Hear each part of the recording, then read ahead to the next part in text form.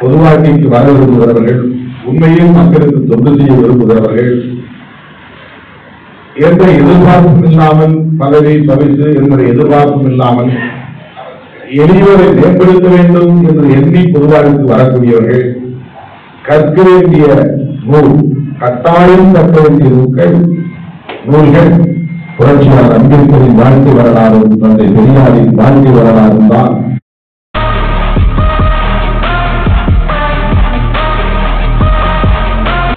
மார்க்சியமும் பெரியாரியமும் இணைந்த பொதுவுடைமை கட்சி என்று அவர் பெயர் வைத்தார் என்று புரிந்து கொள்வதை விட பெரியாரியத்தை மார்க்சிய பார்வையில் பார்க்க வேண்டும் என்பதுதான் விருப்பமானது.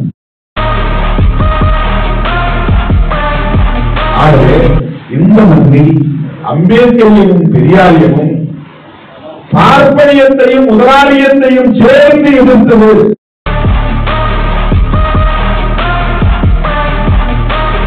ஆனால் அதிலிருந்து முற்றிலும் மாறுபட்டு புரட்சியாளர் அம்பேத்கருக்கு என்ன வீரியம் இருந்ததோ, என்ன தீவிரம் இருந்ததோ, பார்ப்பனியத்தை எதிர்ப்பதில் அந்த வீரியத்தை பெற்றிருந்தார் தந்தை பெரியார் என்பதை நாம் புரிந்து கொள்கிறோம்.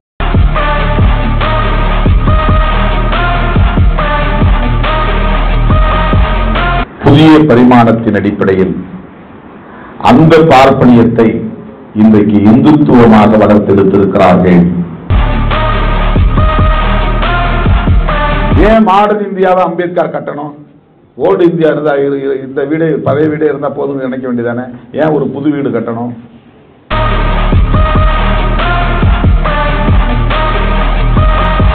மனு தர்மத்தை மீண்டும் இந்தியாவின் அரசமைப்பு சட்டமாக கொண்டு வர வேண்டும் என்பதுதான் அவர்களின் விருப்பம்.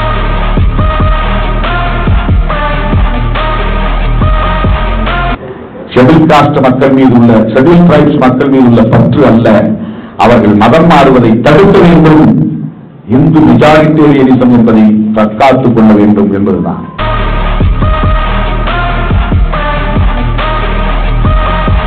அதனால் அம்பேத்கரையும் கொண்டாடுகிறார்கள். SC/ST அரவணைப்பதற்காக அவர்களின் உண்மையான எதிரிகள் இந்தியாவிலேயே அம்பேத்கரும் பெரியாரும் தான்.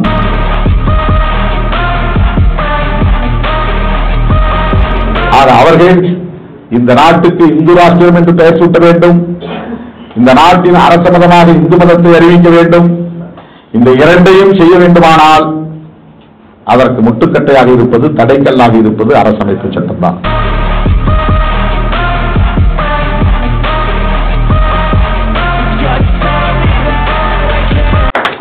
உங்கள் அனைவருக்கும் என்னுடைய பணிவார்ந்த வணக்கத்தை தெரிவித்துக் கொள்கிறேன். பெயர்கள் விடுபட்டிருந்தால் பொறுத்தருள வேண்டுகிறேன். இந்த நிகழ்வில் பங்கேற்று இந்த நூலை வெளியிடக்கூடிய அரிய வாய்ப்பை எனக்கு வழங்கியமைக்காக முதலில் மார்க்சிய பெரியாரிய பொதுவுடைமை கட்சிக்கு என்னுடைய நெஞ்சார்ந்த நன்றியை உரித்தாக்குகிறேன். நேற்றே நடைபெற வேண்டிய நிகழ்ச்சி தவிர்க்க முடியாத ஒரு சூழலில் இன்றைக்கு நாம் தள்ளி வைத்து நடத்தி கொண்டிருக்கிறோம். அண்ணன் வாலாசா வல்லவன் அவர்கள் சொன்னதைப் போல நேற்று நான் திராவிடர் கழகத்தின் சார்பில் ஒருங்கிணைக்கப்பெற்ற இந்தி எதிர்ப்பு மாநாட்டு நிகழ்வில் பங்கேற்று உரையாற்ற வேண்டியிருந்தது. தமிழர் தலைவர் ஐயா ஆசிரியர் அவர்கள் விடுத்த அழைப்பை ஏற்று அதில் பங்கேற்க வேண்டிய ஒரு சூழல் அமைந்தது. அந்த விவரத்தை நான் எடுத்துச் சொன்னதும் உடனே நம்முடைய அண்ணன் வாலாசா வல்லவன் அவர்கள் அதற்கு இசைவு தந்தார். அதற்காகவும் நான் சிறப்பான நன்றியை உரித்தாக்குகிறேன். இரண்டாவது பதிப்பு நூலையும் இன்றைக்கு மூன்றாவது பதிப்பு நூலையும் வெளியிடக்கூடிய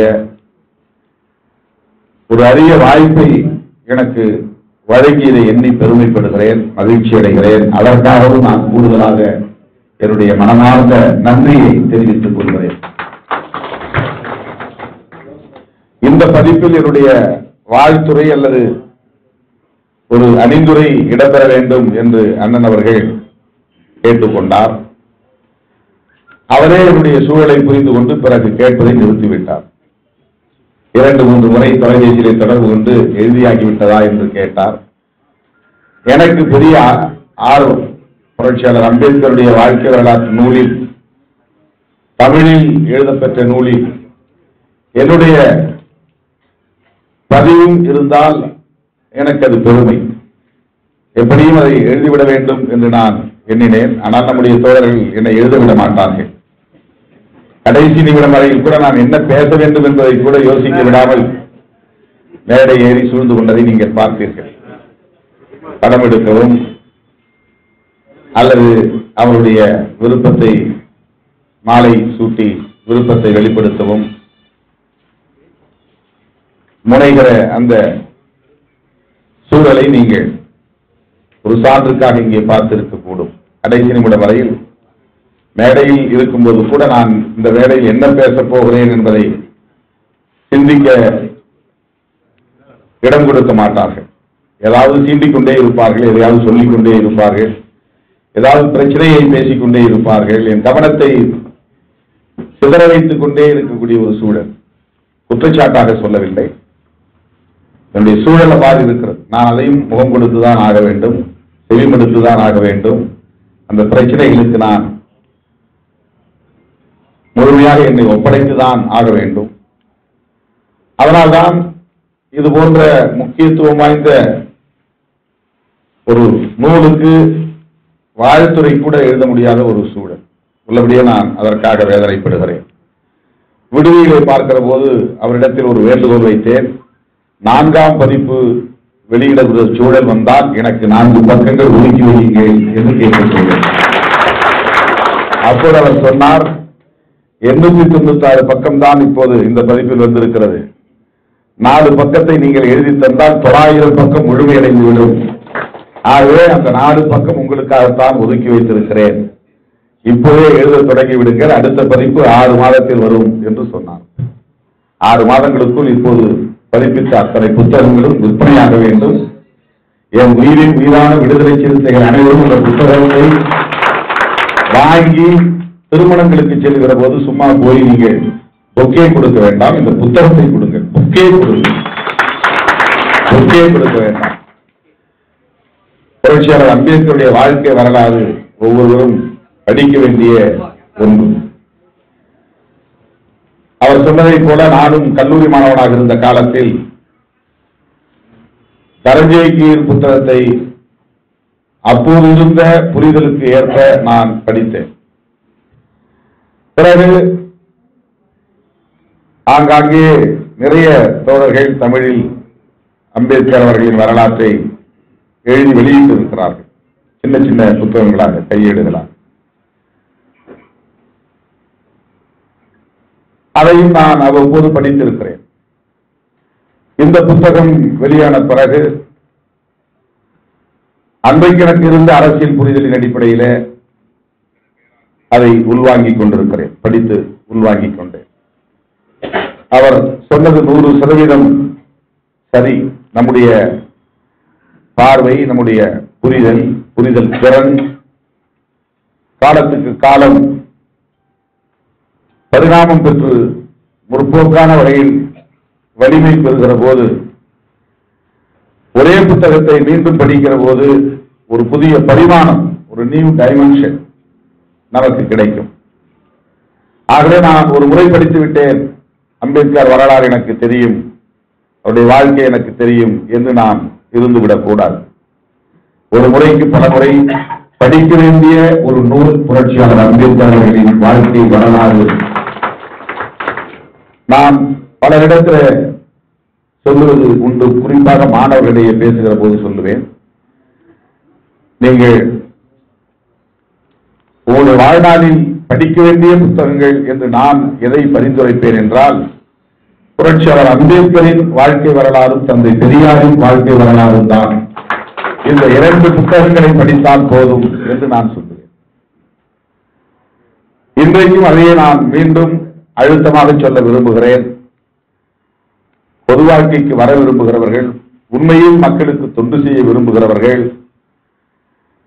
எந்த எதிர்பார்ப்பும் இல்லாமல், பதவி பரிசு என்கிற எதிர்பார்ப்பும் இல்லாமல் எளியோரை மேம்படுத்த வேண்டும் என்று எண்ணி பொது வாழ்க்கைக்கு வரக்கூடியவர்கள் கற்க வேண்டிய நூல், கட்டாயம் கற்க வேண்டிய நூல்கள் புரட்சியாளர் அம்பேத்கரின் வாழ்க்கை வரலாறும் தந்தை பெரியாரின் வாழ்க்கை வரலாறும் தான் என்று நான் அழுத்தமாக சொல்ல கடமைப்பட்டிருக்கிறேன். புரட்சியாளர் அம்பேத்கர் அவர்களை எவ்வாறு நாம் புரிந்து கொண்டிருக்கிறோம்? அண்ணன் வாலாசா வல்லவன் அவர்கள் ஒரு கருத்தை சொன்னார். ரொம்ப நீங்கள் இந்த கூச்சலை சரியாக கவனிக்காமல் இருந்திருப்பீர்கள் என்று கருதுகிறேன். நான் நீண்ட காலம் பெரியாரை மட்டுமே அறிந்திருந்தேன், அவரை பற்றி மட்டுமே படித்திருந்தேன். ஐயா ஆணைமுத்து அவர்களை நான் சந்தித்த பிறகுதான் மார்க்சியத்தையும் அம்பேத்கரியத்தையும் உள்வாங்கிக் கொள்கிற வாய்ப்பை பெற்றேன். இதில் என்ன சிறப்பு இருக்கிறது என்று நீங்கள் கேட்கலாம். இதில் ஒரு நுட்பம் இருக்கிறது. என்னவென்றால், நாம் யாரோடு பழகுகிறோம், யாரோடு இணைகிறோம், யாரோடு இணைந்து வேலை செய்கிறோம் என்பதை பொறுத்து நம்முடைய புரிதல் இருக்கிறது, நம்முடைய பார்வை கட்டமைக்க பெறுகிறது.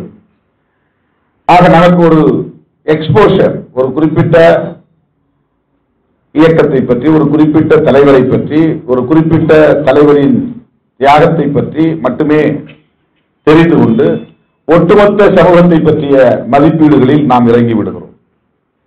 பெரியாரை மட்டும் தெரிந்து கொண்டு பிற இயக்கங்களை பற்றிய மதிப்பீடுகளை செய்வது, அம்பேத்கரை மட்டும் புரிந்து கொண்டு பிற இயக்க மதிப்பீடுகளில் தலையிடுவது என்கிற ஒரு நிலை வருகிற போது அது முழுமை பெற்றதாக இருக்காது, அது முழு பரிமாணங்களை கொண்டதாக இருக்காது. பரிமாணம் என்றால் டைமென்ஷன், எந்தெந்த பார்வையில் எந்தெந்த கோணங்களில் ஒரு பிரச்சனையை அணுகுவது என்கிற ஒன்று. இந்தியாவில் இப்படித்தான் நாம் இருக்கிறோம். மார்க்சியம் படித்தவர்கள் பெரியாரை பார்ப்பதில்லை, அம்பேத்கரை பார்ப்பதில்லை.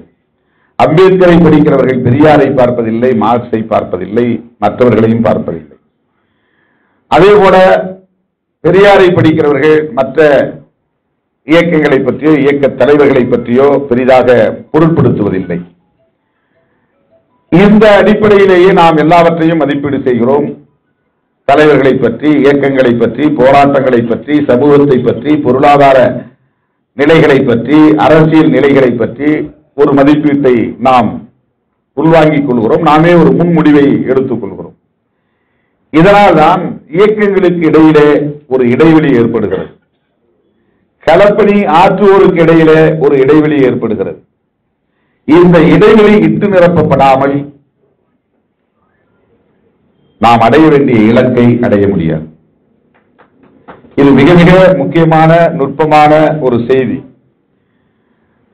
நான் மதுரையிலே பேசிய பேச்சும் அதுதான். அண்ணன் அவர்கள் இங்கே சொன்னது, இனி அம்பேத்கர் இயக்கங்களை சார்ந்தவர்கள் அதிகம் பெரியாரை பற்றி பேச வேண்டும், காரல் மார்க்ஸை பற்றி பேச வேண்டும். இனி பெரியார் இயக்கத்தை நடத்தக்கூடியவர்கள் அவர்களின் மேடைகளிலும் பிரச்சாரங்களிலும் எழுத்துக்களிலும் பேச்சுக்களிலும் அதிகம் அம்பேத்கரையும் மார்க்ஸையும் பேச வேண்டும். இனி மார்க்சிய இயக்கங்களை சார்ந்தவர்கள் பெரியாரையும் அம்பேத்கரையும் நிறைய பேச வேண்டும், படிக்க வேண்டும். இது ஒரு முக்கியமான ஒரு செயல் திட்டமாக வகுக்கப்பட வேண்டும் என்கிற கருத்தை நான் முன்மொழிந்தேன். இந்த இடைவெளியை இட்டு நிரப்ப வேண்டிய தேவை இருக்கிறது. மார்க்சிய பார்வையும் பெரியாரிய பார்வையும் அம்பேத்கரிய பார்வையும் ஒன்றுதான். இதை உணர்ந்து கொள்வதிலே கூட இன்னும் நமக்கு பெரிய இடைவெளி இருக்கிறது. மார்க்சியத்தின் இலக்கும் சமத்துவம் தான், பெரியாரியத்தின் இலக்கும் சமத்துவம் தான், அம்பேத்கரின் இலக்கும் சமத்துவம் தான். ஆக இந்த மூன்று கோட்பாடுகளையும் நாம் சமத்துவ கோட்பாடுகள் என்றே புரிந்து கொள்ள வேண்டும். அவ்வாறு புரிந்து கொண்டால்தான் இந்த மூன்று பேர் இயக்கங்களின் பயணம் ஒரு திசைவெளி நோக்கி ஒருங்கிணைந்த முயற்சியின் அடிப்படையில் வெற்றிகரமாக இயங்கும். இல்லையே சனாதனிகள் நம்மை வீழ்த்தி விடுவார்கள். இது ஒரு வரலாற்று தேவையாக இன்றைய சூழலில் மாறியிருக்கிறது.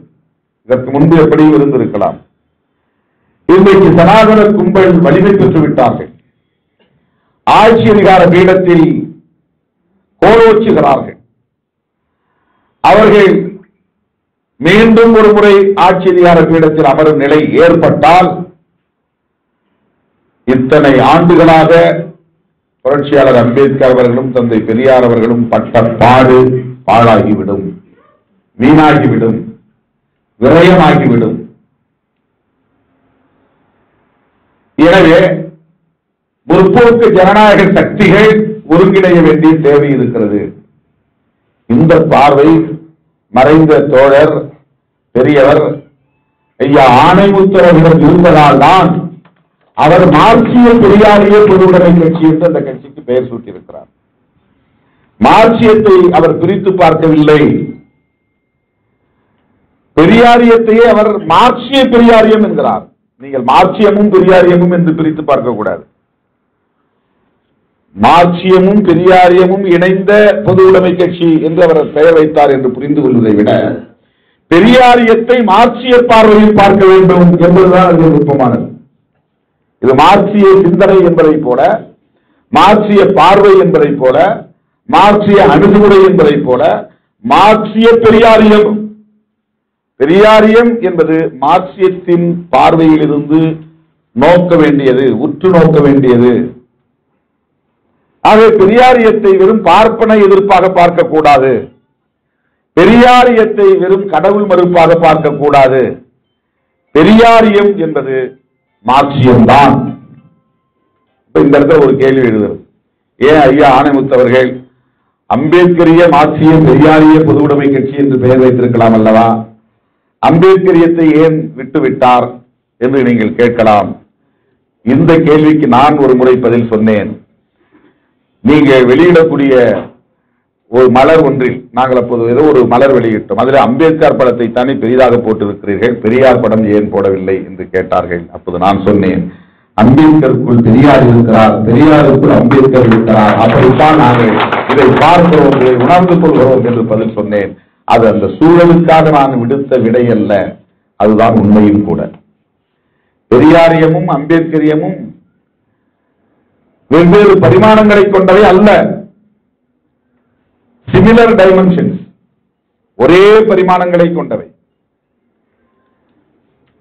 மார்க்சியத்தில் வேறு பரிமாணம் இருக்கிறது, ஆனால் பெரியாரியத்திலும் அம்பேத்கரியத்திலும் வேறு வேறு பரிமாணங்கள் இல்லை. புரட்சியாளர் அம்பேத்கர் அவர்களும் தந்தை பெரியார் அவர்களும் பார்ப்பனியத்தை சிதைக்க வேண்டும், வீழ்த்த வேண்டும் என்பதை அடிப்படையாக வைத்துதான் இயங்கினார்கள். மார்க்சியம் முதலாளித்துவத்தை வீழ்த்த வேண்டும், பாட்டாளி வர்க்கத்தை அதிகார வலிமை உள்ள சமூகமாக வளர்த்தெடுக்க வேண்டும் என்பதுதான் அதனுடைய டைமென்ஷன். அதிலிருந்து அம்பேத்கரியம் மாறுபடுகிறதா என்றால் இல்லை, பெரியாரியம் முரண்படுகிறதா என்றால் இல்லை. மார்க்சியம் முதலாளியத்தை பகையாக உலகம் தழுவிய அளவில் ஒட்டுமொத்த மானுடத்திற்கு, மனித குலத்திற்கு உலகம் தழுவிய அளவில் ஒரு பகை உண்டு என்றால் கருத்தியல் அடையாளம் எது என்றால் முதலாளியம்தான், முதலாளித்துவம் தான். அதை நாம் வீழ்த்த வேண்டுமானால் பாட்டாளி வர்க்கம் சிதறி கிடக்கக்கூடாது. ஆக ஒட்டுமொத்த உலகத்தை, மனித உலகத்தை, மானுடத்தை இரண்டாக பகுத்து பார்க்கிற பார்வை மார்க்சிய பார்வை. ஒன்று அதிகாரத்தோடு தொடர்புடையது, இன்னொன்று அதிகாரத்திலிருந்து விலகி கிடக்கிற சமூகம். அந்த பொருளாதார பார்வையில் இருந்து சற்று விலகி அதிகாரத்தோடு பொருத்தி பார்த்தால் புரியும். பொருளாதார வலிமை உள்ளவர்கள் அனைவரும் அதிகார மையத்தில் இருப்பார்கள், அதிகாரத்தோடு தொடர்புடையவர்களாக இருப்பார்கள், அதிகாரத்தை தீர்மானிக்கக்கூடியவர்களாக இருப்பார்கள். அரசியல் அதிகாரம், நிர்வாக அதிகாரம், கட்சி அதிகாரம், பொருள் அதிகாரம். பொருளாதாரத்தால் ஒரு அதிகாரம் உருவாகிறது, கட்சியில் ஒரு அதிகாரம் உருவாகிறது, ஒரு ஹைரார்க்கியல் செட்டப் என்பது உருவாகிறது. ஒரு கட்சியை உருவாக்கிட்டா உடனே ஒரு அதிகாரம் உருவாகிறாங்க. அது செல்ஃப் ஜெனரேட்டட் பவர், வெளியிலிருந்து எங்கேயும் கடன் வாங்குறது இல்லை. ஒவ்வொருவருக்கும் அதிகாரம் என்பது குடும்பம்னு உருவாயிட்டா குடும்பத்துக்குள்ள ஒரு அதிகாரம் உருவாகிறது. யார் அங்கே முடிவெடுக்கக்கூடிய ஆளுமை பெற்றவர்? ஆணாய் இருக்கக்கூடிய கணவன் தான் முடிவுகளை எடுக்க வேண்டும். இந்த சமூகம் இயல்பாக அப்படி ஒரு சிஸ்டத்தை இங்கு உருவாக்கி வைத்திருக்கிறது. ஆக எல்லாவற்றுக்குள்ளும் அதிகாரம் என்பது மனிதன் கூடி இயங்குகிற போது, ஒரு சங்கம் உருவாக்குகிற போது, ஒரு கட்சியை உருவாக்குகிற போது அங்கே ஒரு பவர் ஜெனரேஷன் என்பது உருவாகிறது. ஒரு சங்கத்திற்கு அதிகாரம் எப்படியோ அப்படித்தான் ஒரு அரசுக்குமான அதிகாரம். ஒரு சங்கத்தில் சந்தா வசூலிப்பதை போல்தான் அரசு வரியை வசூலிக்கிறது.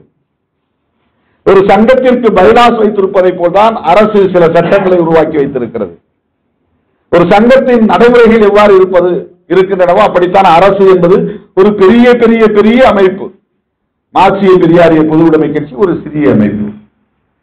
மார்க்சிய பெரியாரிய பொதுவுடைமை கட்சிக்கும் அதிகாரம் இருக்கிறது, விதிகள் இருக்கின்றன, நடைமுறைகள் இருக்கின்றன, பொருளாதாரம் இருக்கிறது, வரவு செலவு இருக்கிறது. இது அப்படியே பல நூறு மடங்கு, பல ஆயிரம் மடங்கு, பல லட்சம் மடங்கு பெரிதாக பார்த்தால் அதுதான் அரசு. அரசு என்பதும் ஒரு அமைப்பு, கட்சி என்பதும் ஒரு அமைப்பு. எல்லாவற்றுக்குள்ளும் ஒரு பவர் ஜெனரேஷன் இருக்கிறது. இந்த பவர் அதிகாரத்தோடு தொடர்புடையவர்கள் யாரோ அவர்கள் ஒடுக்குகிறவர்களாக இருக்கிறார்கள். அதிகாரத்தோடு தொடர்பில்லாதவர்கள் ஒடுக்கப்படுகிறவர்களாக இருக்கிறார்கள். இதுதான் இரண்டே வர்க்கம் மார்க்சிய பார்வை. ஒடுக்கும் வர்க்கம், ஒடுக்கப்படும் வர்க்கம். ஆதிக்கம் செலுத்தும் வர்க்கம், ஆதிக்கத்திற்கு உட்படுகிற வர்க்கம். சுரண்டும் வர்க்கம், சுரண்டப்படும் வர்க்கம். முதலீடு செய்கிற முதலாளித்துவ வர்க்கம், உழைக்கிற பாட்டாளி வர்க்கம். இதற்கு சாதி, மதம், மொழி, தேசம் எந்த வரம்பும் கிடையாது. ஒரே சாதி என்று சொல்லுவான், சாதியிலேயே வலிமை பெற்றவன், அதிகார வலிமை பெற்றவன் அந்த சாதியிலேயே அதிகாரம் இல்லாதவனை ஒடுக்குவான், சுரண்டுவான். நானும் நீயும் ஒரே சாதி தான், என் காலேஜில் நீங்க எல்லாம் ஃப்ரீயா படிக்கிற யாராவது சொல்லுவாங்களா? நானும் நீயும் ஒரே சாதிதான், என் கடையில எல்லாம் ஃப்ரீயா வந்து பொருள் வாங்கிட்டு போங்கன்னு சொல்லுவாங்களா? நானும் நீயும் ஒரே சாதி தான், நான் ஒரு ஹோட்டல் வச்சிருக்கேன், டெய்லி வந்து சாப்பிட்டு போங்கன்னு சொல்லுவாங்களா? சொல்ல முடியுமா? ஏன் அப்ப சாதி பற்றி எங்க போச்சு? இந்த இடத்தில் மொழி என்பதெல்லாம் ஒரு அடையாளம், தற்காலிகமான அடையாளம். இனம் என்பதும் தற்காலிகமான அடையாளம். சாதி என்பதும் தற்காலிகமான அடையாளம். மதம் என்பதும் தற்காலிகமான அடையாளம். அதனால்தான் மார்க்ஸ் மனித குலத்தை இரண்டு வர்க்கங்களாக பிரிக்கிறார்.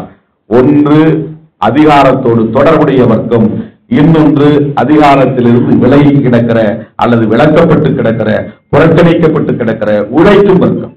உலகமே மனித குலமே இப்படி இரண்டாதான் இருக்கு. அதிகாரத்தோடு தொடர்புடையது மையத்தில் இருக்கும், அதிகாரத்திலிருந்து விலகி கிடப்பவர்கள் விளிம்பிலே கிடப்பார்கள். ஆக விளிம்பு நிலை சமூகம் அதிகார வலிமை உள்ள சமூகம். இது மார்க்சிய பார்வை. இந்திய சமூக கட்டமைப்பை பொறுத்தவரையில் புரட்சியாளர் அம்பேத்கர் அவர்கள் ஒடுக்கப்பட்ட மக்களிடத்தில் விடுத்த அறைகூவலின் போது நம்முடைய பகை சக்திகள் இரண்டு, ஒன்று பார்ப்பனியும் இன்னொன்று முதலாளியும் என்று சொன்னார். இங்கே வேறு எந்த தேசத்திலும் இல்லாத ஒரு கருத்தியல் பகை, வேறு எந்த நாட்டிலும் இல்லாத ஒடுக்குமுறை செய்யக்கூடிய ஒரு கருத்தியல் பகை. வர்க்கத்தை கூட சாதி அடிப்படையிலே, வர்ணத்தின் அடிப்படையிலே தீர்மானிக்கக்கூடிய ஒரு கருத்தியல், அதுதான் பார்ப்பனியும் புரட்சியாளர் அம்பேத்கரும் தந்தை பெரியாரும் அடையாளம் கண்டு மக்களுக்கு அம்பலப்படுத்தினார்கள். ஆகவே இந்த மண்ணில் அம்பேத்கரியமும் பெரியாரியமும் பார்ப்பனியத்தையும் முதலாளியத்தையும் சேர்ந்து எதிர்த்தது. எனவே பெரியாரியமும் அம்பேத்கரியமும் ஒரே டைமென்ஷன், சிமிலர் டைமென்ஷன், ஒரே பரிமாணங்களை கொண்ட கருத்தியல் என்பதை நாம் புரிந்து கொள்ள வேண்டும். நிலைப்பாடுகள் மாறுபட்டு இருக்கின்றன, அணுகுமுறைகள் மாறுபட்டு இருக்கின்றன, களங்கள் மாறுபட்டு இருக்கின்றன, காலம் மாறுபட்டு இருக்கின்றன. புரட்சியாளர் அம்பேத்கர் அவர்கள் 1920 இருந்தே பொது வாழ்க்கையில் தீவிரமாக ஈடுபட தொடங்கிவிட்டார். தந்தை பெரியார் பொது வாழ்க்கையில் ஈடுபட்டாலும் சிறிது காலம் காங்கிரஸ் கட்சியில் பணியாற்றினார்.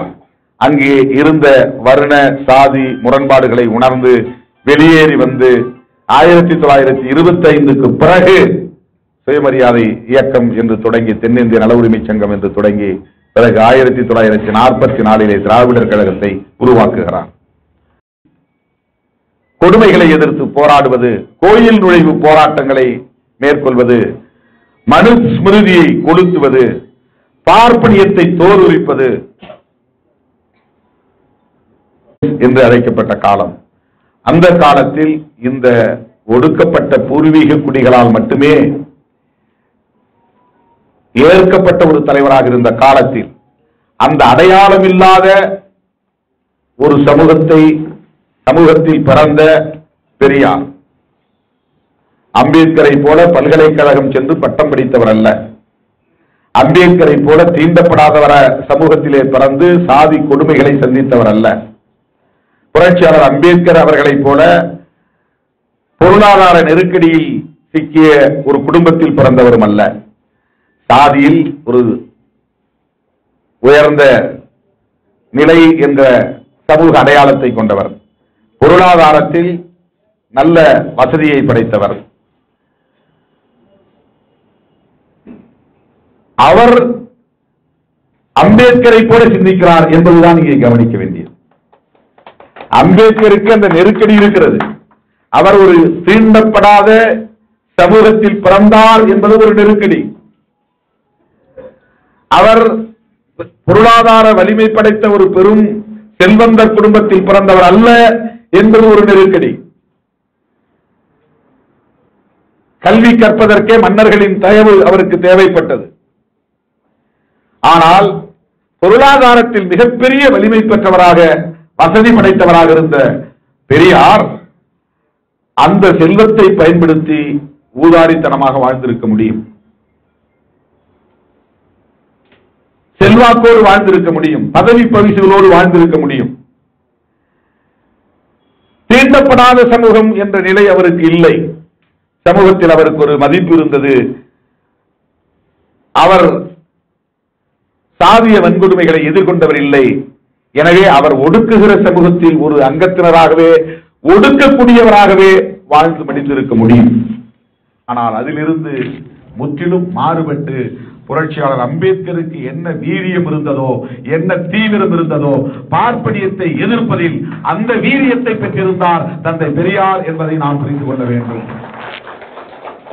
இதுதான் இரண்டு தலைவர்களுக்கும் இடையிலான வேறுபாடு. மற்றபடி பார்வை ஒன்று.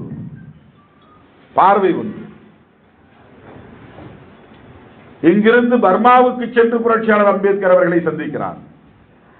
தமிழ்நாட்டுக்கு வரும்போது அவரை வரவேற்று அவரை சிறப்பிக்கிறார். முதலாக அவருடைய கருத்துக்களை இங்கே நூலாக அச்சிட்டு தமிழகத்தில் தமிழில் வழங்குகிறார். இது எவ்வளவு பெரிய, நாம் எண்ணி பார்க்க வேண்டும் தோழர்களே. இன்றைக்கு சில அற்பர்கள் பெரியாரை விமர்சிக்கக்கூடிய நிலையை நாம் பார்க்கிறோம். இதை பெரியார் இயக்கங்கள் தான் எதிர்க்க வேண்டும் என்று இல்லை. பெரியாரை அவமதிக்கிற எவனாக இருந்தாலும் விடுதலை சிறுத்தைகளும் அதை எதிர்க்க வேண்டும். பெரியாரை விமர்சிப்பவன் எவனாக இருந்தாலும் அவர்கள் பார்ப்பன கைக்கூலிகள் என்பதை நாம் அம்பலப்படுத்த வேண்டும். நான் யாரையும் மனதில் வைத்து பேசவில்லை. என் ஆழ்ந்த மனதிலிருந்து, உள்ளார்ந்த உணர்வின் அடிப்படையில் இருந்து பேசுகிறேன். பெரியார் எந்த மொழி அடையாளத்திற்கும் சாதி அடையாளத்திற்கும் உரியவர் அல்ல. ஒரு கருத்தியல் அடையாளம். அவர் ஒரு சமூக விடுதலைக்கான அடையாளம். அவரை போய் நீங்க அவர் கன்னடர், அவர் தெலுங்கர், அவர் அந்த நாட்டுக்காரர், இந்த மாநிலத்துக்காரர் சொன்னா இதை விட அயோக்கியத்தனம் பேர் என்னவாக இருக்க முடியும்? அப்படின்னா அம்பேத்கரை மராத்தியில சொல்ல வேண்டியது வரும். அவருடைய கருத்தை எப்படி ஏற்றுக்கொள்ள முடியும்? அப்படி என்றால் காரல் மார்க்ஸ் அவர்கள் ஜெர்மானிய நாட்டை சார்ந்தவர் என்றல்லவா அவரை புறக்கணிக்க வேண்டி வரும். இது எவ்வளவு பெரிய அற்ப புத்தி! இது கருத்தியல் அடிப்படையில் அல்லவா ஒரு தலைவரை மதிப்பீடு செய்ய வேண்டும். பார்ப்பன எதிர்ப்பு என்கிற அடிப்படையில், பார்ப்பனிய எதிர்ப்பு என்கிற அடிப்படையில் தான் புரட்சியாளர் அம்பேத்கர் அவர்களும் தந்தை பெரியார் அவர்களும் இந்த மண்ணில் வெகுண்டெழுந்தார்கள். இந்த தலைவர்களுக்கு முன்னோடிகளாக இருந்த மாமனிதர்கள் பண்டிதர் அயோத்திதாசரும் தாத்தா ரெட்டைமலை சீனிவாசன். இதையும் இந்த அற்பர்கள் சாதி அடிப்படையிலே பார்ப்பார்கள். திருமாவளவனும் அந்த தலைவர்களும் ஒரே சமூக அடையாளத்தை கொண்டவர்கள், அதனால் திருமாவளவன் பேசுகிறான் என்று. எனக்கு அந்த அற்ப புத்தி இல்லை. கருத்தியல் தளத்தில் அம்பேத்கருக்கும் பெரியாருக்கும் முன்னோடி பண்டிதர் அயோத்திதாசர். இதை யாரும் மறுக்க முடியாது. காலத்தால் மட்டுமல்ல, கருத்தியலால் முன்னோடி. திராவிடம் என்கிற சொல்லை முதலில் இந்திய மண்ணில் அல்லது தமிழ் மண்ணில் அல்லது தென்னிந்திய மண்ணில் புழக்கத்திற்கு கொண்டு வந்தவர்கள் எங்காவது எழுதியிருக்கலாம், பேசியிருக்கலாம், நமக்கு தெரியாது. ஆனால் பாப்புலர் டெர்மினாலஜி மக்களிடத்திலே கொண்டு போய் சேர்த்தது பண்டிதர் அயோத்திதாசன், திராவிட மகாஜன சபை. அதே சிந்தனை அடிப்படையில் தான் ஆதி திராவிட மகாஜன சபை. சில பேர் ரெட்டமலை சீனிவாசன் பறையர்களுக்கான தலைவர்ங்கிற மாதிரி சுருக்குறான். அவர் பறையர் மகாஜன சபை நடத்தினது உண்மைதான், பறையன்கிற இதழை நடத்தினது உண்மைதான். இந்த பறையன்கிற சொல்லை இன்னைக்கு பார்க்கிற பார்வையில் இருந்து அவர் பார்க்கவில்லை. அவர் வாழ்ந்த காலத்தில் பறையா என்கிற சொல் ஒட்டுமொத்தமாக ஒடுக்குமுறைக்குள்ளானவர்களின் அடையாளம். அது சாதியின் பெயரால், மதத்தின் பெயரால், பார்ப்பனியத்தின் ஆதிக்க போக்கால் ஒடுக்குமுறைக்கு உள்ளாக்கப்பட்ட அனைவருக்குமான பொது சொல்லது. தமிழ்நாட்டில் இருக்கிற 78 சாதிக்கு அதான் பேரு, இந்தியாவில் இருக்கிற 3000 சாதிகளுக்கு அதுதான் பெயர். ஒடுக்கப்பட்ட சமூகத்தை சார்ந்தவர்கள். மாலான்னு தனியா சொல்ல தேவையில்லை, மாதிகான்னு சொல்ல தேவையில்லை, மகரன்னு சொல்ல தேவையில்லை, சமார்னு சொல்ல தேவையில்லை, ராம்தாசியான்னு சொல்ல தேவையில்லை. இவர்கள் அத்தனை பேருக்குமே புறக்கணிக்கப்பட்டவன் அல்லது ஒடுக்கப்பட்டவன் என்கிற பொருளில் கையாளப்படுகிற ஒரு சொல் பறையா என்பது.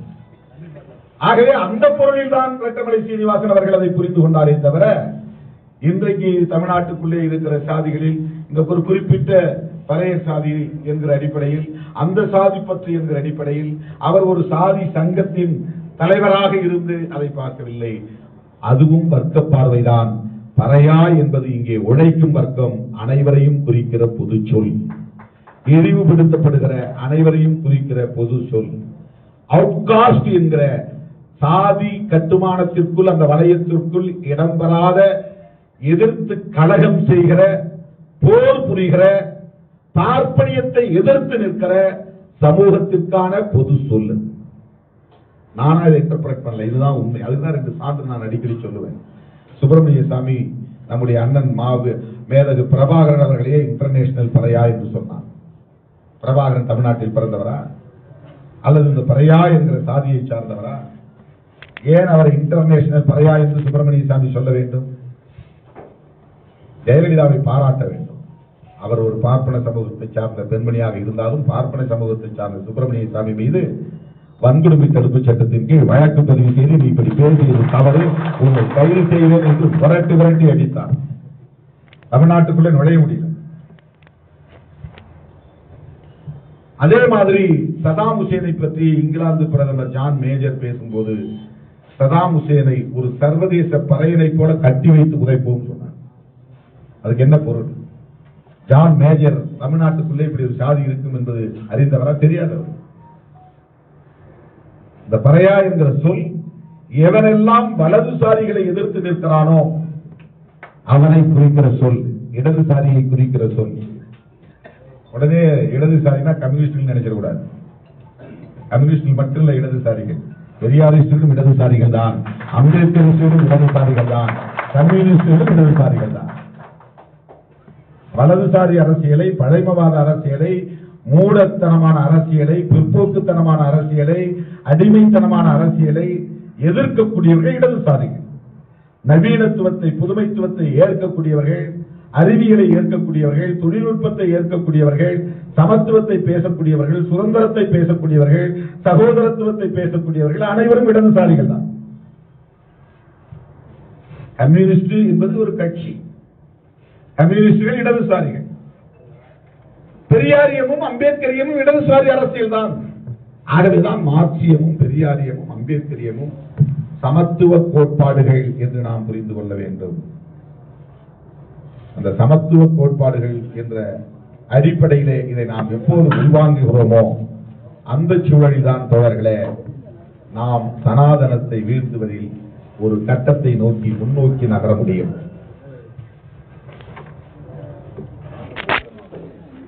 ஆணைமுத்து அவர்கள் 92லேயே இந்த புத்தகத்தை பதிப்பித்திருக்கிறார். மார்க்சிய பெரியாரிய பொதுவுடைமை கட்சியின் சார்பில் பதிப்பித்திருக்கிறார். விடுதலை சிறுத்தைகள் 90களில் தான் 90, 91 அப்பெல்லாம் நாம ரொம்ப குறிப்பிட்ட ஒரு சில பகுதிகளில் மட்டும் வேலை செய்து கொண்டிருந்த காலம். நம்மை போன்ற இயக்கங்கள் தந்த தாக்கத்தால் அல்லது அழுத்தத்தால் மார்க்சிய பெரியாரிய பொதுவுடைமை கட்சி இப்படி இயங்கியது என்று நாம் சொல்ல முடியாது. பெரியார் வழிவந்தவர்கள் அம்பேத்கரை புரிந்திருந்தார்கள். இது திராவிடர் கழகமாக இருந்தாலும், திராவிடர் கழகத்தில் இருந்து பிரிந்த எத்தனை அமைப்புகளாக இருந்தாலும் அவர்கள் அம்பேத்கரை முழுமையாக புரிந்து வைத்திருந்தார்கள், அறிந்து வைத்திருந்தார்கள், உணர்ந்து வைத்திருந்தார்கள், உள்வாங்கி இருந்தார்கள் என்பதற்கு இது ஒரு சான்று. மார்க்சிய பெரியாரிய பொதுவுடைமை கட்சி இந்த புத்தகத்தை பதிப்பித்தது வேற யாரும் கொடுத்த பிரஷர் கிடையாது. விடுதலை சிறுத்தைகளோ அல்லது மற்றவர்களோ யாரும் விமர்சனம் பண்ணி ஒரு அழுத்தம் கொடுத்து ஒரு தாக்கத்தை ஏற்படுத்தி சரி நாம் இந்த வேலையை செய்வோம் அப்படின்னு நாம் செய்யல. பெரியார் காலத்திலேயே இது தொடங்குகிறது. பெரியாருடைய சீடர்களாக மாணவர்களாக இருக்கிற அனைவரும் அதை செய்கிறார்கள். அதுதான் இங்கே முக்கியமானது. ஆகவே நம்முடைய நட்பு சக்திகள் யார், நாம் நட்புறவு கொண்டாடக்கூடிய ஜனநாயக சக்திகள் யார் என்பதை அறிந்து கொள்வதிலும் நம்முடைய வெற்றி அடங்கி இருக்கிறது. நாம் யாரோடு இணைந்து செயல்பட வேண்டும், யாரோடு களமாட வேண்டும், யாரை நம்முடைய பகை சக்தியாக அடையாளம் காண வேண்டும், அடையாளப்படுத்த வேண்டும், மக்களுக்கு உணர்த்த வேண்டும். இது மிக முக்கியமானது. 1992 பதிப்பித்த புத்தகத்திற்கு ஐயா ஆனமுத்து அவர்கள் எழுதிய அந்த முன்னுரையை படித்து பார்க்கவும்.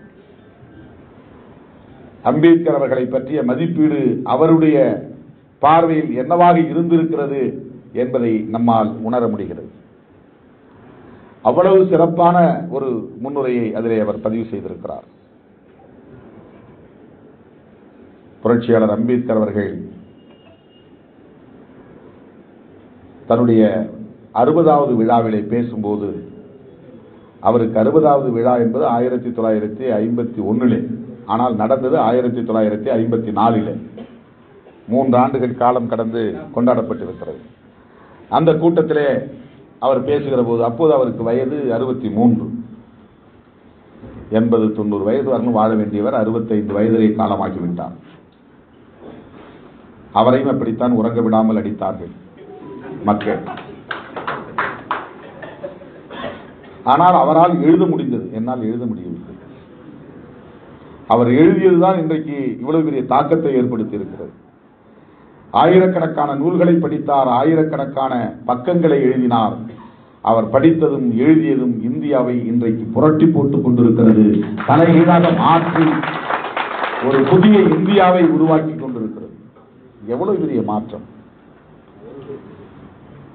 தனஞ்சய கீர் எழுதிய அந்த புத்தகத்தில் அவர் குறிப்பிடுகிறார், அவரை குறிப்பிடுகிறார்.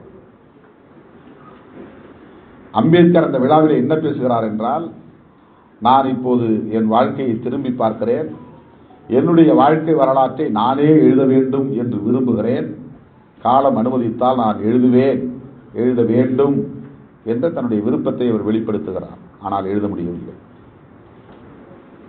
அடுத்த 2 ஆண்டுகளில் அவர் மிகவும் நலிவுற்று காலமாக நேர்ந்துவிட்டது. அந்த காலகட்டத்தில் தான் தனஞ்சய கீர், அவர் தலித் அல்லாதவர்.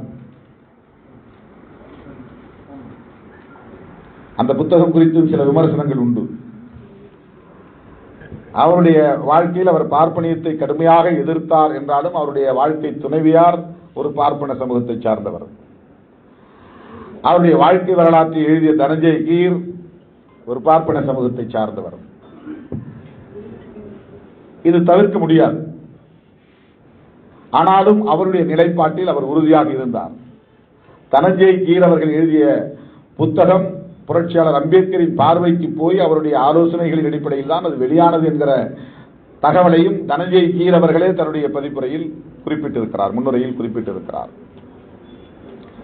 அவர் புரட்சியாளர் அம்பேத்கர் அவர்களை பல்வேறு பரிமாணங்களில், மல்டி டைமென்ஷனல் அப்ரோச், அதை எழுதி முடித்திருக்கிறார். அதிலே அவருடைய முக்கியமான ஒன்று, ஒரு தலைப்பு இங்கே தமிழிலே இருக்கிறது, 400 பக்கங்களுக்கு மேலே அது இருக்கிறது. வைதீகத்தின் மீது விழுந்த பேரிடி புரட்சியாளர் அம்பேத்கர். அவருடைய வாழ்க்கையில் எவ்வளவு பிரச்சனைகள் இருந்தாலும் இது ரொம்ப முக்கியமான ஒன்று. வைதீகம் என்பது என்ன, அதை முதல்ல நம்ம புரிஞ்சுக்கணும். ஆங்கிலத்தில் வேதிக் ரிலீஜன் என்பதுதான் தமிழ்ல வைதீக மதம் சொல்றோம். இந்த வைதீக மதம் தான் உண்மையிலேயே இந்து மதம். சைவம் இந்து மதம் அல்ல, வைணவம் இந்து மதம் அல்ல. எல்லாம் பிற்காலத்தில் அது இணைக்க பெற்றது ஆதிசங்கரர் வந்த பிறகு. இதெல்லாம் தனித்தனி மதங்களாக இருந்தன, சமயங்களாக இருந்தன.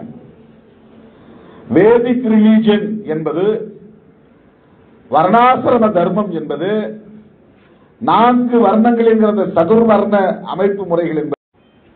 இந்த சதுர்வர்ணத்துக்குள்ள பார்ப்பனர் அல்லாதவர்கள் கிடையாது. அவர்கள் ஆரிய மக்கள் ஆரியர்களுக்குள்ளே தங்களுடைய மதத்திற்காக தாங்களே வரையறுத்து ரிலீஜன், வேதிக் ரிலீஜன், வேத மதம், அதுதான் நம்ம வைதீக மதம் நாம சொல்றோம்.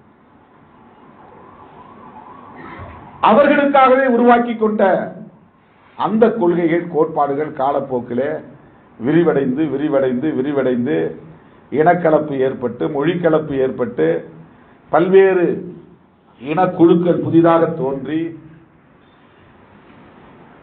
எல்லோரும் இன்றைக்கு ஒரே சங்கமமான நிலையில் நாங்களும் இந்துக்கள் தான் என்று உரிமை கோரக்கூடிய நிலையில் பார்ப்பனர் அல்லாதவர்களும் இன்றைக்கு மாறி இருக்கிற ஒரு சூழல்.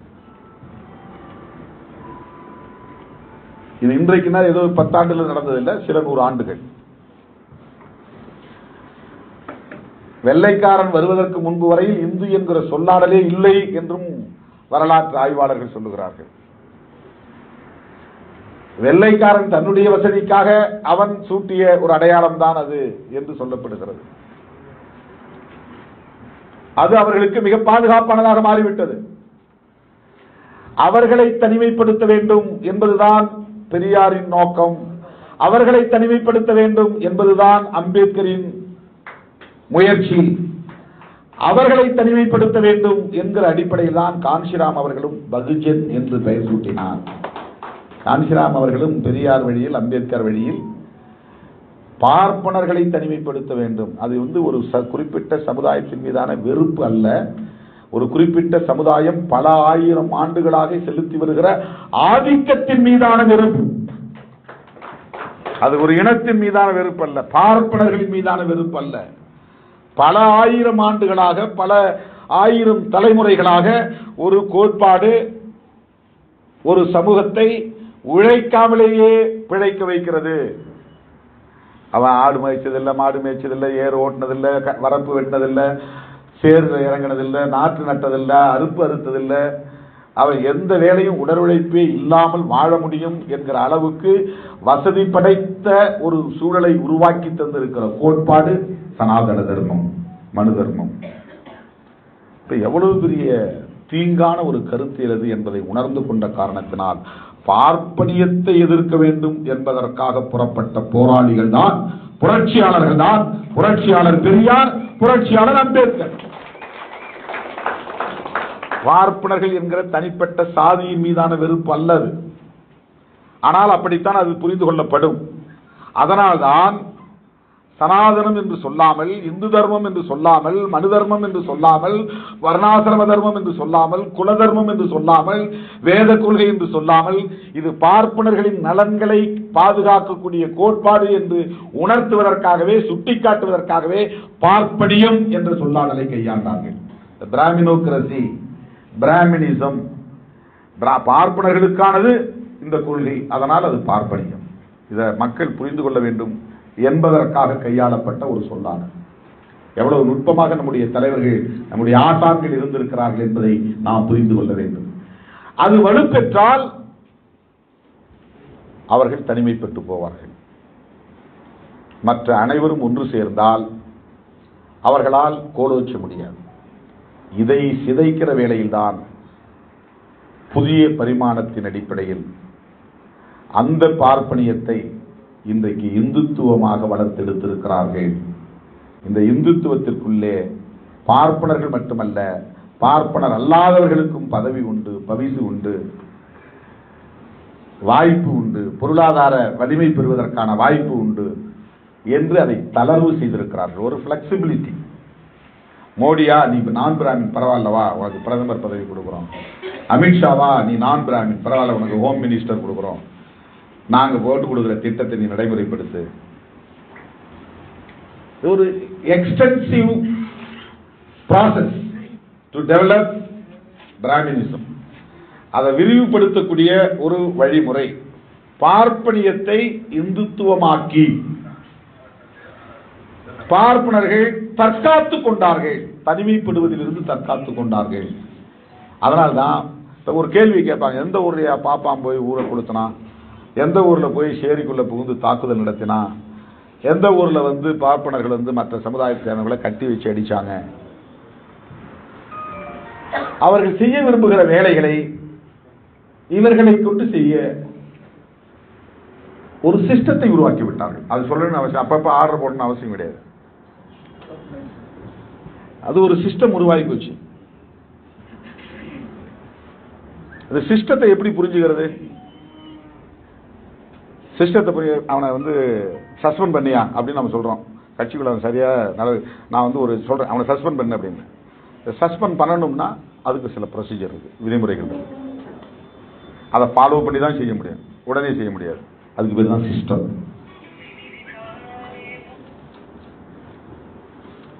கட்சிக்குள்ள முஸ்லிம்களுக்கு இடம் கொடுக்கணும், தலித்துகளுக்கு இடம் கொடுக்கணும், மாவட்ட செயலாளர் அல்லது அமைச்சரவைக்குள்ள இடம் கொடுக்கணும் அப்படின்னு ஒரு தலைவர் முடிவெடுக்கிறார்னா அப்படியே அதை அறிவிக்க முடியாது. விரும்புறாரு, ஆனா அப்படியே அறிவிக்க முடியாது.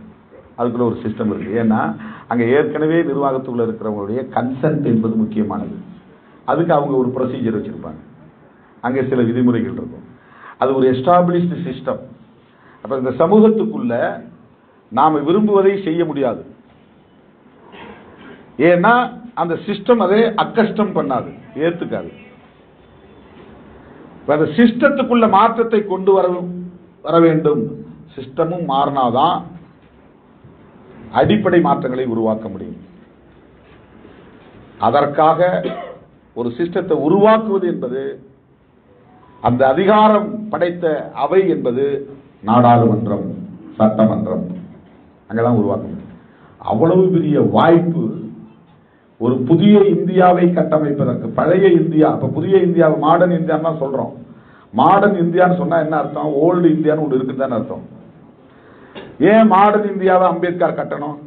ஓல்டு இந்தியா இருந்தா இந்த வீடு பழைய வீடு இருந்தா போதும்னு நினைக்க வேண்டியதானே? ஏன் ஒரு புது வீடு கட்டணும்?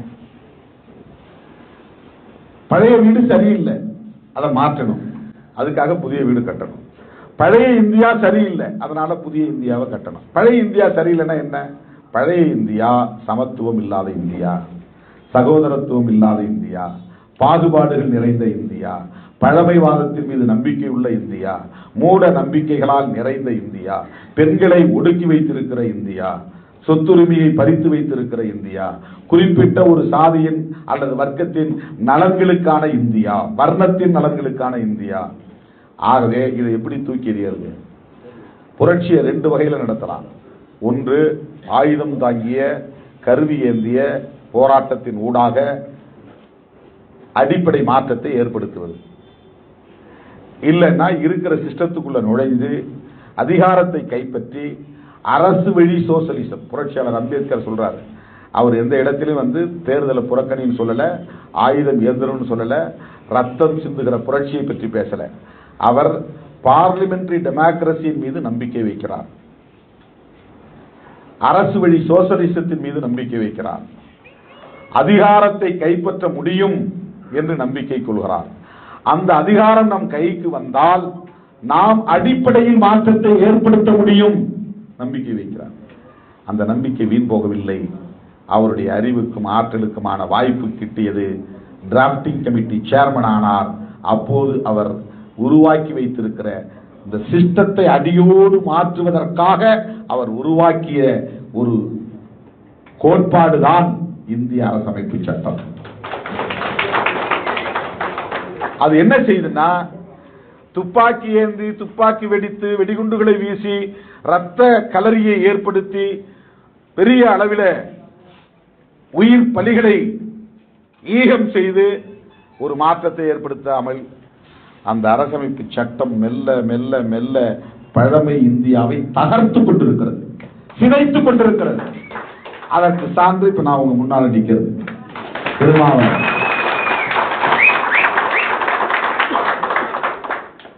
இல்லைன்னா நான் எங்கன்னா எங்கேயாவது ஒருத்தனுக்கு நான் வந்து மாடு மேய்ச்சிக்கிட்டு இருந்திருப்பேன், கோவணம் கட்டிக்கிட்டு இருந்திருப்பேன். உங்களை நான் பார்த்துருக்க முடியாது, என்ன நீங்க பார்த்துருக்க முடியாது. அப்பா செய்த மாதிரி நான் ஒரு கொத்தடிமையாக எவனுக்கோ விவசாய நிலத்துல சாணம் வாரி கொண்டு இருந்திருப்பேன். இப்பவே எனக்கு வந்து இந்த வயதெல்லாம் கண்ணம் குழி விழுந்திருக்கும், கண்ணெல்லாம் வந்து எங்கேயோ போயிருக்கும், பல்லு விழுந்திருக்கும், கைகாலெல்லாம் வந்து சூம்பி போயிருக்கும். 60 வயதுல போய் பாருங்க கிராமங்கள்ல மக்கள் எப்படி இருக்கிறாங்க, எப்படி அவருடைய உழைப்பு சுரண்டப்பட்டு இருக்கிறது என்பது அவ்வளவு முதுமை தோற்றம் தெரியும். சுரண்டலாம் தான். ஆக இன்றைக்கு சமூகத்தில் இவ்வளவு பெரிய மாற்றம் நிகழ்ந்து இன்றைக்கு பெண்கள் அதிகாரத்திற்கு வர முடிகிறது, விளிம்புநிலை மக்கள் அதிகாரத்திற்கு வர முடிகிறது. அவர்களால் நீதிபதிகளாக முடியும், துணைவேந்தர்களாக முடியும், பேராசிரியர்களாக முடியும், வழக்கறிஞர்களாக முடியும், ஆட்சி அதிகார பீடத்தில் அமைச்சர்களாக அமர்ந்து நிர்வாகத்தை செய்ய முடியும். எவ்வளவு பெரிய மாற்றங்கள்! 2000 ஆண்டுகளாக இல்லாத மாற்றம். 1000 ஏந்தாமல் நிகழ்த்துகிற புரட்சி. ஏன் அம்பேத்கர் புரட்சியாளர் அம்பேத்கர் என்று சொல்லுகிறோம் என்றால் இதுதான் காரணம். பாபா சாஹிப் என்றால் தந்தை என்று பொருள், வேறொன்றும் இல்லை. பாபா சாஹிப் பெரியார் என்று சொன்னால் தந்தை அம்பேத்கர் என்று சொல்லலாம். தந்தை பெரியார் என்றால் பாபா சாஹிப் அம்பேத்கர். பாபா சாஹிப் அப்பான்னு தான் அர்த்தம், வேற ஒன்றும் இல்லை. ஆனால் ரெவல்யூஷனரி டாக்டர் B.R. அம்பேத்கர்னா அவர் ஒரு புரட்சியை இந்த மண்ணில் விதைத்தார், புரட்சிகர மாற்றத்தை இங்கு ஏற்படுத்தினார். இன்னும் புரட்சியை செய்து கொண்டே இருக்கிறார், சனாதனத்தை சிதைத்துக் கொண்டே இருக்கிறார்.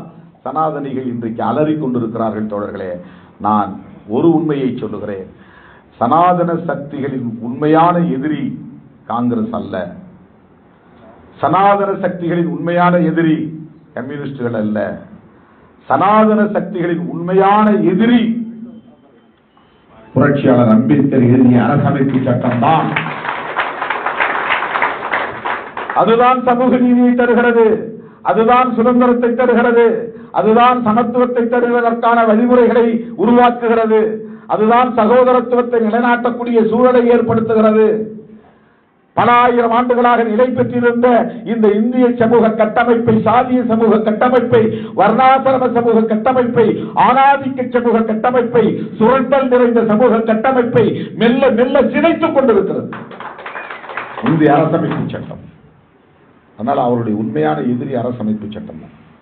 இதை தூக்கி எறிஞ்சிட்டு அவன் மீண்டும் மனு தர்மத்தை இந்தியாவின் அரசமைப்பு சட்டமாக அறிவிக்க வேண்டும் என்று துடிக்கிறான். இதுதான் அவங்களுடைய அஜெண்டா. இப்ப அது ஹிடன் அஜெண்டா கிடையாது, ஓபன் அஜெண்டா. ஒரு காலத்தில் அது ஹிடன் அஜெண்டாவா இருந்துச்சு, மறைமுக செயல் திட்டமா இருந்துச்சு. இன்றைக்கு அது அவர்களுடைய வெளிப்படையான செயல் திட்டம்.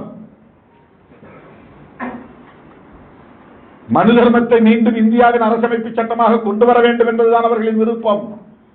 அதற்கு அவர்கள் நிலையாக ஆட்சி அதிகாரத்தில் இருக்க வேண்டும் என்று விரும்புகிறார்கள். நிலையாக ஆட்சி அதிகாரத்தில் இருக்க வேண்டுமானால் இந்து பெரும்பான்மைவாதத்தை இங்கே வலுவாக கட்டமைக்க வேண்டும் என்று விரும்புகிறார்கள். இந்துக்கள் இங்கே பெரும்பான்மையாக இருக்க வேண்டுமானால் அவர் 2 வேலை செய்யணும். சிறுபான்மை மக்களை தனிமைப்படுத்தணும். இந்துக்களாக இருக்கிற அதே நேரத்தில் நாள்தோறும் மதம் மாறிக்கொண்டிருக்கிற தலித்துகளையும் பழங்குடிகளையும் அரவணைக்க வேண்டிய தேவை அவனுக்கு இருக்கு. தலித் என்ன நாள்தோறும் மதம் மாறிக்கொண்டே இருக்கிறவன் ஷெட்யூல் காஸ்ட், ஷெட்யூல் ட்ரைப்ஸ். அது அந்த இந்து மெஜாரிட்டியை பலவீனப்படுத்திக்கிட்டே இருக்கு. அதனால ஒரு 15 ஆண்டுகளாக 20 ஆண்டுகளாக அவருடைய டார்கெட் என்பது ட்ரைப்ஸ் டெவலப்மெண்ட். அங்க போய் உட்கார்ந்தான், பாத பூஜை பண்ணா, நீ கிறிஸ்துவத்துக்கு போகாத, உனக்கு என்ன வேணும், கக்கூஸ் கட்டி கொடுக்குறேன், உனக்கு வீடு கட்டி கொடுக்குறேன், உனக்கு தெரு சாலை வசதியை ஏற்படுத்தி தருகிறேன், படிக்க உதவி செய்கிறேன், பண்டிகை நடத்த உதவி செய்கிறேன். 20-25 ஆண்டுகளாக பழங்குடி மக்களை குறிவைத்தவர்கள் எல்லா சத்பரிவார் அமைப்புகளும் முழு நேர வேலையாக இதை செய்து கொண்டிருக்கிறார்கள். ஷெட்யூல் காஸ்ட் மக்கள் மீது உள்ள, ஷெட்யூல் ட்ரைப்ஸ் மக்கள் மீது உள்ள பற்று அல்ல, அவர்கள் மதம் மாறுவதை தடுக்க வேண்டும், இந்து மெஜாரிட்டேரியனிசம் என்பதை தற்காத்துக் கொள்ள வேண்டும் என்பதுதான். அதற்கு அடுத்து ஷெட்யூல் காஸ்ட். ஷெட்யூல் காஸ்ட் மக்கள் பெரும்பான்மை சமூகம், 20 விழுக்காட்டுக்கு மேலே இருக்கிறார்கள். இவர்களில் பெரும்பான்மையாக மதமாற்றம் நிகழ்ந்து கொண்டே இருக்கிறது. சாதி இந்துக்கள் மதம் மாறுறதில்லை. ஏன்னா அவங்க தான் இந்துக்களாக தங்களை உணர்கிறார்கள். பார்ப்பனர்களுக்கு சேவை செய்வதை பெருமையாக கருதுகிறார்கள். பார்ப்பனர்களை தோளில் தூக்க சுமப்பதற்கும் தயாராக இருக்கிறார்கள். அதனால் அது அவங்களுக்கு பிரச்சனை இல்லை. எதிர்த்து கலகம் செய்யக்கூடியவர்கள் ஷெட்யூல் காஸ்ட். கருத்தியல் ரீதியா ஏதோ ஒரு வகையில் எதிர்க்கிறான். பிஜேபிக்கு ஓட்டே போறதில்ல, காங்கிரஸ் ஓட்டு போட்டுட்டே இருக்கிறான். நேஷனல் லெவல்ல காங்கிரஸுக்கு ஓட்டு கிடைக்குதுன்னா அந்த கிடைக்கிற ஓட்டு முழுக்க 90% ஷெட்யூல் காஸ்ட் ஷெட்யூல் ட்ரைப்ஸ் தான். அடுத்து மைனாரிட்டிஸ் எஸ்சி எஸ்டி இந்த ஓட் பேங்க்ல தான் காங்கிரஸ் உயிரோடு இருக்கு. காஸ்ட் இண்டஸ்ட்ரியா ரீஜனல் பார்ட்டிஸ் ஆரம்பிச்சு அவங்க ஓட்டை பிரிச்சுட்டு போயிட்டாங்க. காங்கிரஸை பலவீனப்படுத்தினதே regional leaders from cost industry. காங்கிரஸ்ல இருந்த சாதி இந்துக்களாக இருந்த தலைவர்கள் மாநில கட்சிகளை தொடங்கி வாக்கை பிரித்து காங்கிரஸை பலவீனப்படுத்தி விட்டார்கள். மேற்கு வங்கத்தில் பலவீனப்படுத்தினது மம்தா பானர்ஜி, மகாராஷ்டிராவில் பலவீனப்படுத்தினது சரத்பவார், தமிழ்நாட்டில் அதே மாதிரி தமிழ் மாநில காங்கிரஸ், கர்நாடகாவில் அதே மாதிரி காங்கிரஸில் இருந்து வந்தவர்கள் தனி கட்சியை தொடங்கினார்கள், ஆந்திராவிலே தனி கட்சியை தொடங்கினார்கள். அப்படி சொல்லிட்டே போலாம். எல்லா மாநிலங்களிலும் காங்கிரஸை பலவீனப்படுத்தியது அந்த கட்சிக்குள்ளேயே இருந்த சாதி இந்து தலைவர்கள், மாநில கட்சிகளை உருவாக்கி. ஆனா இன்றைக்கும் நேஷனல் லெவல்ல காங்கிரசுக்கு வாக்கு வங்கியாக இருப்பது schedule cost and schedule tribes. அதனால அவன் என்ன நினைக்கிறான்னா ரெண்டு விஷயம். ஒன்னு, டு ஸ்டாப் கன்வர்ஷன், மதமாற்றத்தை தடுக்கணும். To stop voting to Congress, காங்கிரஸுக்கு ஓட்டு போறதை தடுக்கணும். அதனால எஸ்சி எஸ்சிட்ட நயந்து நடந்துக்க. யாரெல்லாம் ஜெயிச்சு வரானா மந்திரி பதவி கொடு, மாநில பதவியை கொடு, அவனுக்கு என்னென்ன உதவியை செய், அவனுக்கு விநாயகர் சதுர்த்தியா சிலையை வாங்கி கொடு, ஊர்ல அவனுக்கு பண்டிகைக்கு ஏதாவது வேலை செய்ய, எதிர்த்து பேசுறவங்களை அம்பலப்படுத்து, திருமாவளவனுக்கு எதிராக வேலை செய். இதுதான் இன்னைக்கு அவருடைய அஜெண்டா. அதனால் அம்பேத்கரையும் கொண்டாடுகிறார்கள் எஸ்சி எஸ்டி அரவணைப்பதற்காக. அவர்களின் உண்மையான எதிரிகள் இந்தியாவிலேயே அம்பேத்கரும் பெரியாரும் தான். காங்கிரசும் கம்யூனிஸ்டும் இரண்டாவது தான். கருத்தியல் பகை. அதனால்தான் அவன் இங்க தமிழ்நாட்டை பொறுத்தவரைக்கும் பெரியாரை டார்கெட் பண்றான். அதுக்கு இங்க போலி தமிழ் தேசியம் பேசக்கூடியவர்கள் தெலுங்கு எதிர்ப்பை கை. என்ன தெலுங்கு எதிர்ப்புக்கும் தமிழ் தேசியத்திற்கும் என்ன சம்பந்தம் இருக்கிறது? திராவிடம் என்கிற சொல் தெலுங்கர்களுடைய ஆதிக்கம் இருக்கலாம், அது வேறு. இந்த கட்சியில் இருக்காங்க, அந்த கட்சியில். அது ஆதி காலத்திலிருந்து சென்னை ராஜதானியா இருந்ததுனால இருக்கிறாங்க. மதராஸ் பிரசிடென்சி என்பது தெலுங்கு பேசக்கூடியவர்களுடைய பரப்பளவையும் இணைந்த ஒரு பகுதியாக இருந்தது. கன்னடம் பேசக்கூடியவர்களுடைய நிலப்பரப்பும் இணைந்த பகுதியாக இருந்தது. அதனால அதிகம் தெலுங்கு பேசக்கூடியவர்கள் திமுகவில் இருக்கலாம், அதிமுக இருக்கலாம். கிட்டத்தட்ட 40-45% தெலுங்கு மொழி பேசக்கூடியவர்கள் தமிழ்நாட்டில் இருக்கிறாங்க. நாம 6 கோடி தமிழர்கள் 7 கோடி தமிழர்கள் இருக்கிறோம். அது மொழி அடிப்படையில் சொல்ல போனா அது இல்லைன்னு தான் அர்த்தம். மொழி அடிப்படையில் பார்த்தா தெலுங்கு பேசக்கூடியவர்கள் 40% மேல இருக்கிறாங்க. ஆனா அப்படி அல்ல. நிலப்பரப்பு அடிப்படையில் திராவிடம் என்பது வெறும் நிலப்பரப்பு அடிப்படையில் உருவாக்கப்பட்ட சொல் அல்ல. திராவிடம் என்பதை பண்டிதர் எப்படி பயன்படுத்துகிறார் என்றால், தென்னிந்தியா என்கிற பொருளில் அல்ல, ஆரியத்திற்கு எதிரான கருத்தியல் என்கிற அடிப்படையில் தான். திராவிடம் என்பது ஆரியத்திற்கு எதிரானது, பார்ப்பனியத்திற்கு எதிரானது. கருத்தியல் அடையாளத்தோட பொருத்தி பார்க்க வேண்டும். வெறும் நிலப்பரப்போடு பொருத்தி பார்க்கக்கூடிய ஒன்று அல்லது, நிலப்பரப்போடு தொடர்புடையதல்ல. திராவிட மொழிகள் என்பதால் தென்னிந்திய நிலப்பரப்பை திராவிட நாடு என்று அண்ணா அன்றைக்கு ஒரு கோரிக்கை வைத்தார். அது வடவர் ஆதிக்கத்தை எதிர்ப்பதற்காக. ஆனால் பெரியாரும் பண்டிதரும் ரெட்டமலை சீனிவாசனும் திராவிடம் என்கிற சொல்லை கையாண்டது கருத்தியல் அடிப்படையில் தான். அதை மறந்துவிடக் கூடாது. இப்ப நீங்க ஆரியத்தை எதிர்க்கணும்னா திராவிடம் என்கிற கருத்தியல், திராவிடம் என்பது ஒரு கருத்தியலா அப்படின்னு கேட்பான். ஆமா, கருத்தியல் தான். அந்த கருத்தியல் எங்கே இருக்கிறது? அரசமைப்பு சட்டத்தின் பிரியாம்பிள் இருக்கு. லிபர்ட்டி, ஈக்வாலிட்டி அண்ட் ஃப்ரெட்டர்னிட்டி என்பதுதான் ஆரியத்திற்கு எதிரான கருத்து. பார்ப்பனியத்தை சிதைக்கக்கூடிய அறிவாயுதங்கள், கோட்பாட்டு ஆயுதங்கள், அந்த கருத்தை ஏற்கிற அனைவரும் திராவிட அரசியலை உள்வாங்கியவர்கள் தான். திராவிடம் என்பது ஆரியத்திற்கு எதிரானது, பார்ப்பனியத்திற்கு எதிரானது. அருமை தோழர்களே, இப்படி நாம் பேசிக்கொண்டே போகலாம். இன்றைக்கு பண்டிதரை யாரும் விமர்சிப்பதில்லை, பெரியாரை மட்டும் குறிவைத்து விமர்சிக்கிறார்கள். அப்படின்னா அவன் திராவிடத்தை எதிர்க்கல, பெரியாரைத்தான் எதிர்க்கிறான். பெரியாரத்தை ஏன் எதிர்க்கனா, அதுதான் பார்ப்பனர்களின் செயல் திட்டம், ஆரியத்தின் செயல் திட்டம், பார்ப்பனியத்தின் செயல் திட்டம்.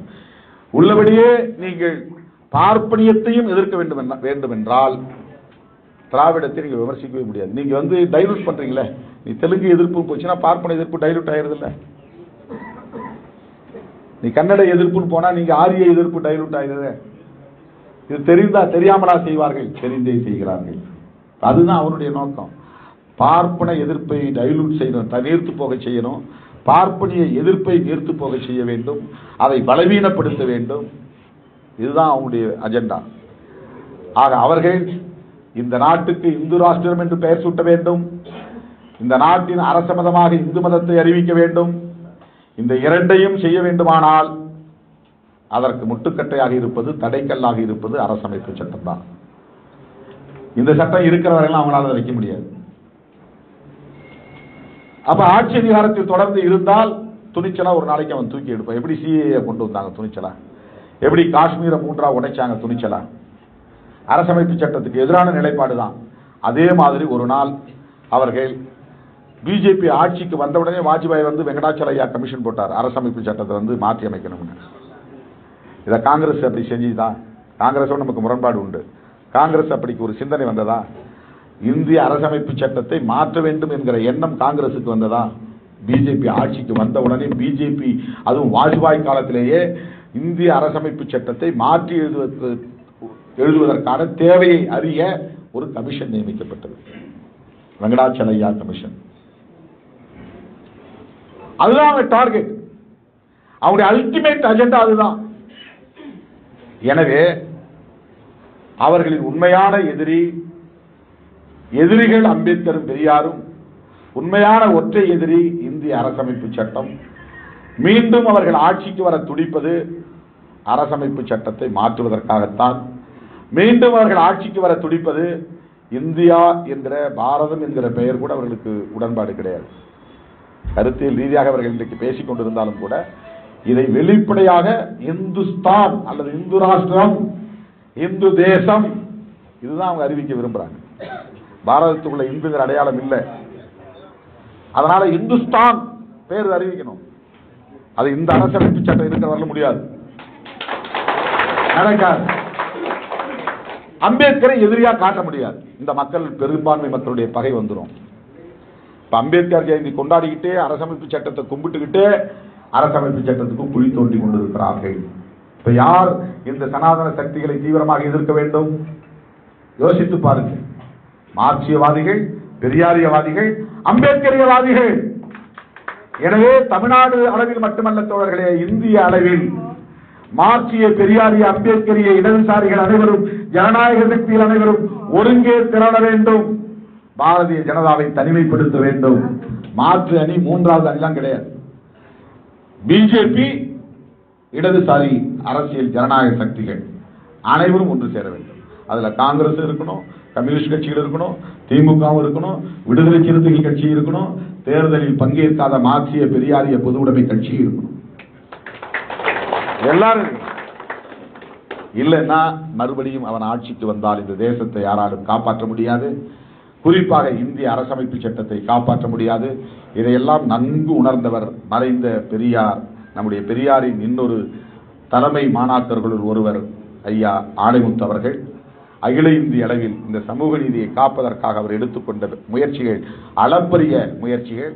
அவருடைய வழியிலே இன்றைக்கு உண்மையாக அதை நாங்கள் உயர்த்தி பிடிக்க தயாராக இருக்கிறோம் என்று களம் இறங்கி இருக்கிற நம்முடைய துறை சித்தார்த்தர், நம்முடைய ஐயா வாலாசா வல்லவன் உள்ளிட்ட அனைவரையும் நான் பாராட்டி இந்த வாய்ப்புக்கு நன்றி கூறி நிறைவு செய்கிறேன்.